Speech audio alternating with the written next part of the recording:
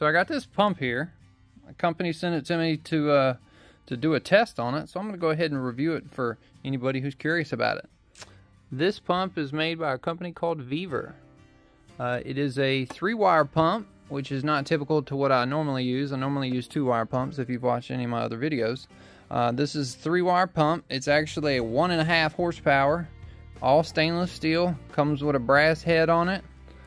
Has a built-in check valve inside of there, which is kind of cool. Some of the other pumps that I've tested in the past that came from Amazon did not have a built-in check valve. And like some of the other ones, this actually comes with 131 feet of wire. Now it's kind of pretty self-explanatory if you read the instructions. You basically just run these wires into this control box and you follow the instructions as to where to hook them up, and it's pretty plain and simple. Then you're just going to plug your plug into any 115 volt outlet and then turn it on and it'll go to running.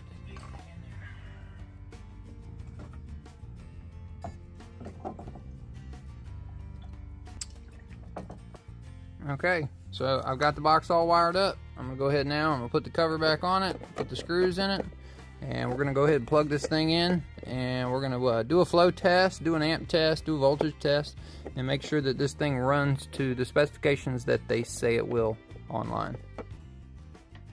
Make sure it's off. Plug that in.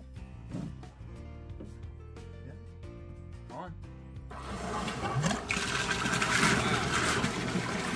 Really gets with it, don't it? Yeah, show a little push,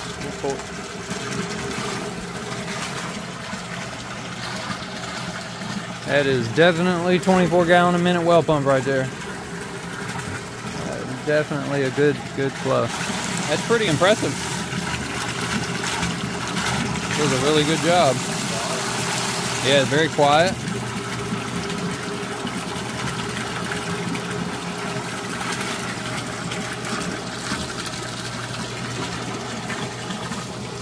Alright, I'm going to go get my amp meter and we're going to test some amps and we'll check the pressure up here shortly. Now, for anybody wondering, if you wanted to hook this system up to a pressure switch, essentially what you would do is you would cut this end off here and you would strip this out, and then your 2 hot leads, the wires would go to the pressure switch, and then you would have 2 other wires that would then in turn go to your breaker panel. So basically your pressure switch is what supplies power. In this situation, this plug supplies power. Okay, so test number 1, we have it in the test tank. Now we're going to go ahead and check amp draw. Since this is a 115 volt pump and we are testing amps, I'm expecting to see somewhere between 12 to 13 amps. That's typically what a 115 volt well pump runs.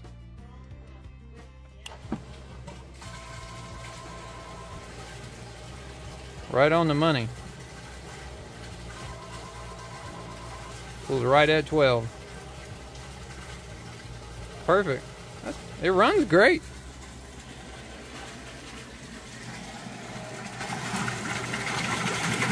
That's spectacular.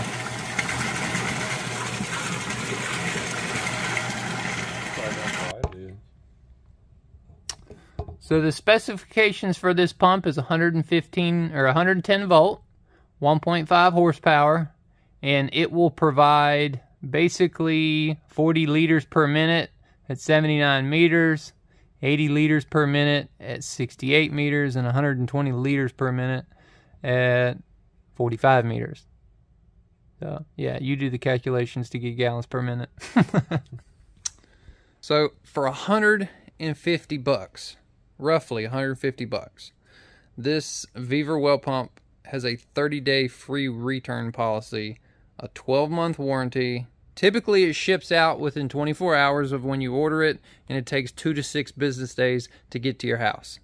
If you want a discount, if you would like to order this well pump from Vevor, just use coupon code VVKIT5OFF for 5% off your order. Alright, time for test number 2.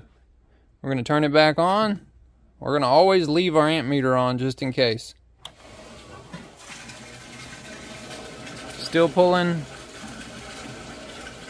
roughly around 11.5 to 12 amps. So now we're going to start cracking the valve, and we're going to read what pressure we get.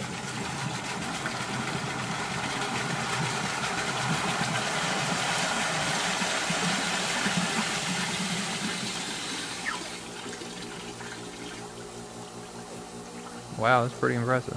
All right, go ahead and open it back up.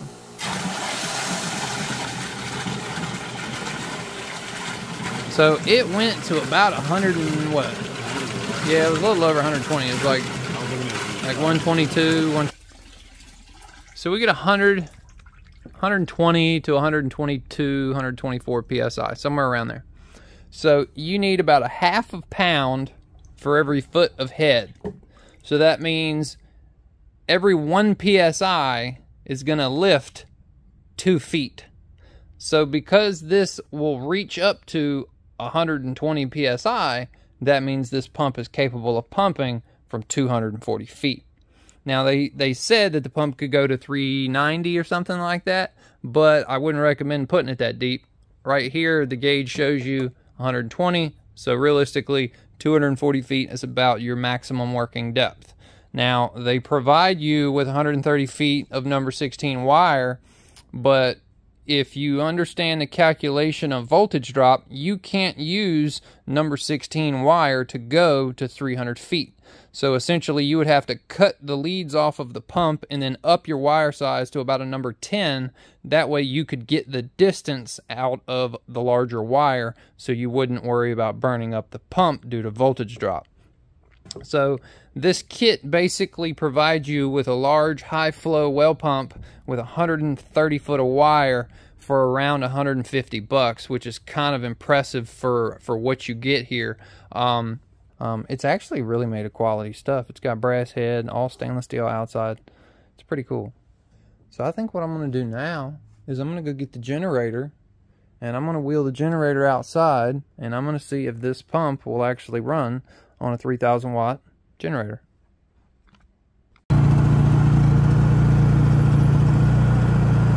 Our amp draw test showed that it was only running between 10, 11, 12 amps. So theoretically, this should feed it. I'm going to go ahead and make sure it's off. It's off. I'm going to plug it in. All right. We're going to turn it on and we'll see if the generator dies. Oh man, she's running great. Now let's go inside, make sure she's working. That's amazing. That's amazing it's running as great as it is on a 3,000 watt generator. Yeah, that's typical house pressure, 60 psi. And you're still getting, I would estimate that at around 13 to 15 gallons per minute. Yeah, so let's go ahead and put a load at 100. Keep it right at 100. There you go, that's perfect. So even at 100 psi of head pressure, we're still getting really, really good flow out of that. So that's probably, I'm gonna say if I were filling up a 5-gallon bucket, I could do it in about 30 seconds or less. So I'm gonna say that's still around 10 to 12 gallons per minute that we're flowing through that head. So at 100 psi, that would be equivalent of 200 feet deep in the well if the water level was at 200 feet, and this pump is still giving us high volumes of water. So incredibly efficient pump in, and it's amazing that the motor on the bottom is capable of running off of a 110 volt 3,000 watt generator. That is impressive. That thing flows amazing. It did really good. This is far better than the Hallmark pump. Far better. It's a great pump to buy on a budget.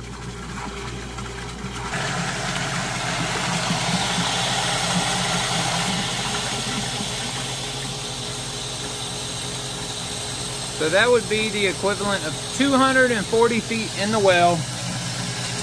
And we've cut back the flow to about 4 or 5 gallons per minute.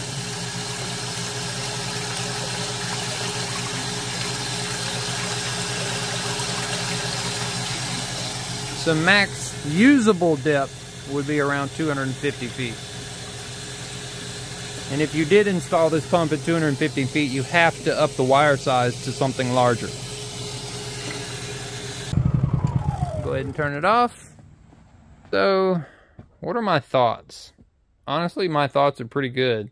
If I would rate this for a budget pump, it would be, I'd give it about a 9 out of a 10. So, you know, it's pretty up there as far as a $150 pump is concerned. Do I believe it is truly a 1.5 horsepower? I don't really know. They stamp it as a 1.5 horse, but it pulls amps like it's, you know, a 0.5 horsepower or 3/4. So I don't know what the equivalent is or how they say that it's a 1.5 horse. But yeah, it is a really good pump for the money that you spend on it. Did it really get warm? Slightly. Let's feel it. Feel it over here. Oh yeah. Yep. Yeah, the wire did get warm.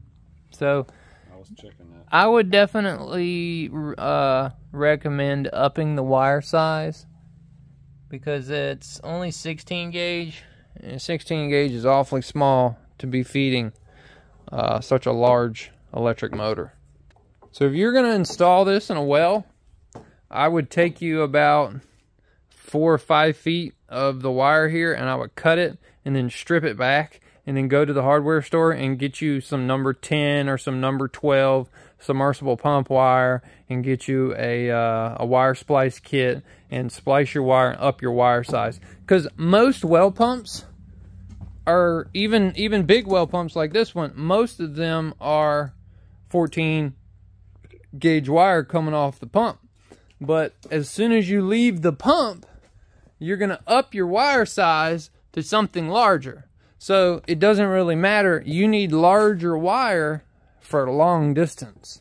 And for 130 feet here, that's kind of pushing the limits of number 16.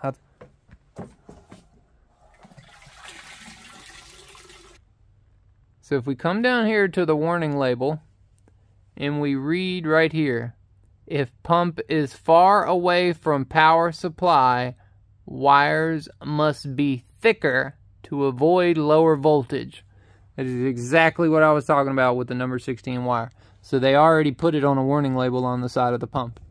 Well, I hope you all enjoyed today's well pump review. I am thoroughly impressed by it, honestly. For a $150 pump, it kind of blew my mind. So if you're interested, please check the description box below. All the information for this well pump and a coupon code will be listed below. And if you're not subscribed, go ahead and hit that subscribe button, and please give this video a thumbs up. Thanks for watching.